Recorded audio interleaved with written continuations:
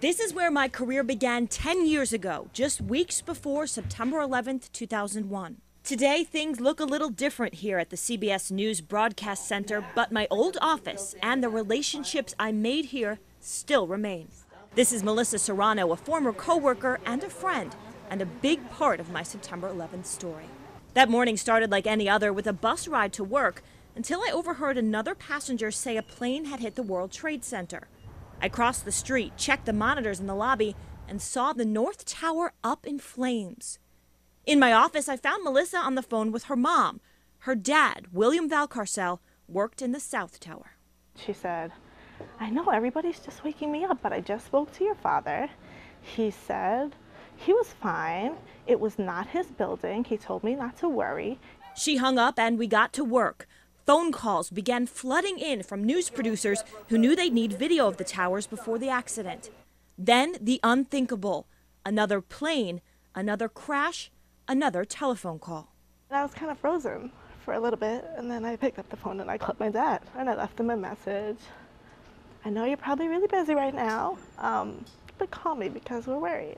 That message was never returned. Melissa waited for a car service to take her home, confused and afraid.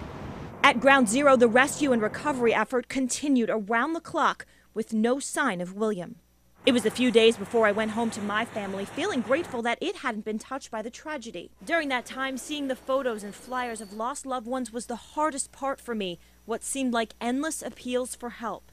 On September 13th, those appeals hit home when I saw Melissa begging for help on local TV. He's a paraplegic. He has a knee fusion on his left leg. He wears a black shoe with a 3-inch sole on his left leg. He cannot walk down the stairs. He needs help getting out. Rescue workers eventually found William's bone fragments, allowing Melissa's family to have a proper burial. They had the street she grew up on named William Valcarcel Place in honor of her dad. Melissa soon left CBS. When she got married, I was there. And later on, Facebook allowed her to share pictures of her growing family. Just months ago, another national event brought all the memories back. The night that President Obama came out and said that bin Laden had been killed, and I was on the desk that night, and I just remember thinking about you a lot. My husband calls me, "Get up, this is real." And I said, "Okay." I turned on the TV, began to call my sister, and no sooner did she pick up the phone than I just break out in tears. While she's happy Osama bin Laden is gone, it won't bring her dad back. It's a loss she will never recover from. As time has passed, it's gotten harder for me because there's times in my life when I want him there, I want him, and he's not there. And so that reality for me has been tough. So even 10 years later, I still struggle.